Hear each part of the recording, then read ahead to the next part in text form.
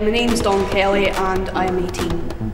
I started last September doing an electrical technician course. So do same again, 2 days practical, 3 days theory at the college. Coming in about 8:30, sit down, decide what job we're going to do, whether it's an assessment or a normal one. And we'll go and get our PPE on, then go out over at the college and get all the equipment out as well. Fill out safety assessments and everything, then get the job started.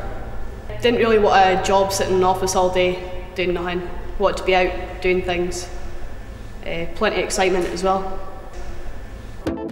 Get to learn the practical skills as well as sitting doing the theory.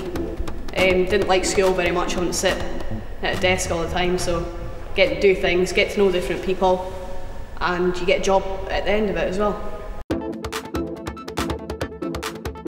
I've done a HNC, multidiscipline engineering, and just finished my PO level 2 for electrical engineering, and going on to the HNC and away to start some more of the practical skills as well. Start at 8:30, get a 15-minute break at about 10:30, and then lunch is about 12, little break in the afternoon, then finish at 4:30.